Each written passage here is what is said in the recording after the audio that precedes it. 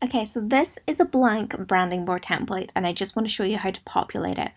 So we've got everything here just kind of categorized. So we've got where the logo goes. So we've got a space for main logo, a sub logo, and an icon. We've got style, which is the brand style along here, so your brand inspiration images. Colors are these 5 colors up here with their codes underneath. Fonts are the fonts used in your brand. So we've got 2 here. Titles and borders are just titles of the sections here, and borders are there. So we'll just ignore them for now. So what I want to do is I'm going to pull my logo files directly from an Illustrator file. You can drag and drop JPEGs and PNGs in here if you prefer. It's completely up to you. So I'm going to use this here. So I'm going to select this. This is our main logo. I'm going to copy that and paste it in here. And then I'm going to resize it a little bit and drag it up here. So that is our main logo placed. I'm then going to select, we're just going to use the text from it as our sub logo for now. Okay, resize it, drag it in. There we go. And icons. Now I've got 3 different colored icons. I'm going to pull them all in just so there's some variation under that section. So resize them and drag them in. There we go. So now we've got a space in here where we have our main logo, our sub logo, and our icons, and it's just very easy to see what is what. So now I want to pull across the color palette. So these are the final colors we have chosen. So I'm just going to copy and paste them in, just so it's easy to swatch from them. So I'm going to put them up here. And these I will actually drag into the logo folder to get them out of the way. And if I drop down in colors, you can see we've got the 5 colors here. Drop down on one, we've got the code, the color, and the background. The background is just this box around it, which you can switch on or off depending on what you like. So color 1, I want to double click on this box here, and I want to highlight this. This is going to swatch it directly from here. You can choose color by just going around here. You can enter the hex code you want, you can do as you want, but right now I've got my colors chosen, so I'm just going to input them from here. So what I want to do is select that, copy the hex code,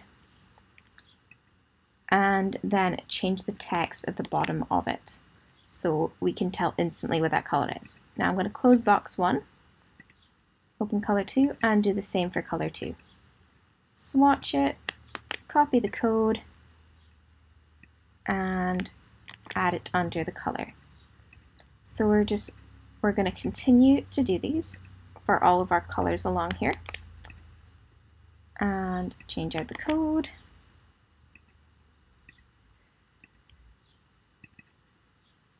And this nice teal color, I really like that. And last one, color number 5. A lighter tealy, bluey, green duck egg. Who knows? Paste that in there.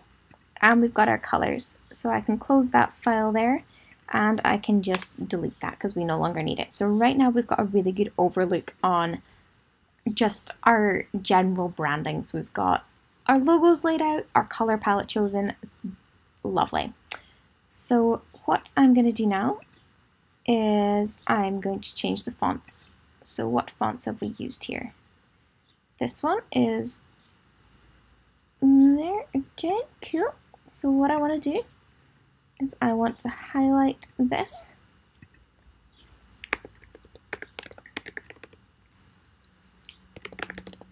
Okay, and there we go.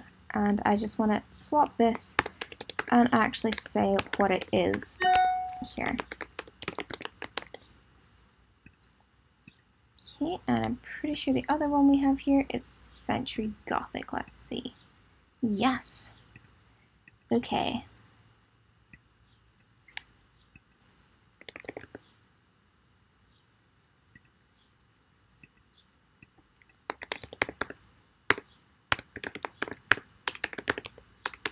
There we go. So we've got our 2 fonts that we use there, so we can we can easily refer to them and add them in. Now, I don't have any brand styles picked out for this, but what I'm going to do is we can just go here and just kind of grab some stock images that we have and see what's going about. So let's add in this one.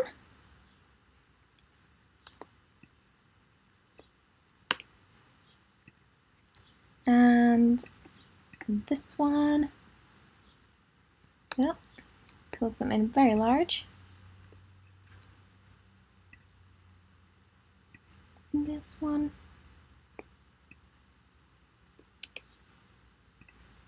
This one.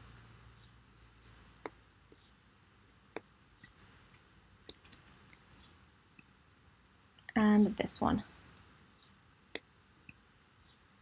There we go. So what I want to do is I want to take these and just kind of pull them to where they're meant to be. So I've added them to the font palette. I'm just going to pull them up and drop them in style. And then I'm just going to pull them so they're kind of all hovering over different pictures. Like this, just so they're over the squares.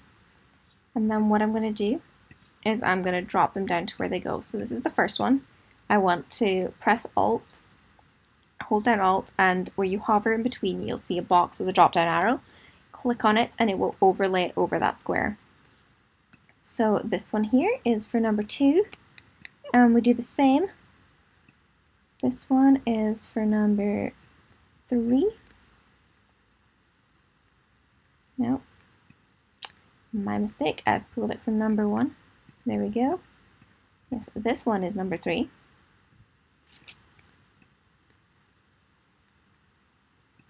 Number 4.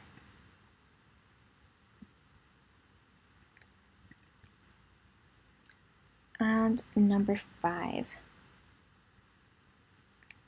Okay, so now that we've got them here, what you can do is you can click on it, it will highlight it, press Command T, that will bring up free transform, and you can just scale it to fit the box, like so.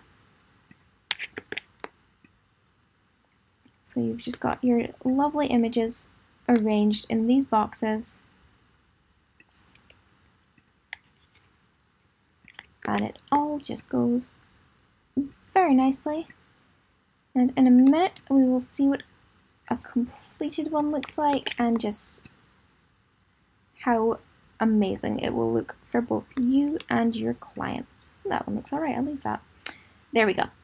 So this is our completed branding board. So you've got main logo, colors, sub-logo icons, fonts used, and brand style, just so you can always stay consistent. There's also a section down here so you can add your website. So let me see, I'm just going to change this just so it says JillianSarah.com. That's not all in capitals, so I'll click on the text and make it all capitals. There we go.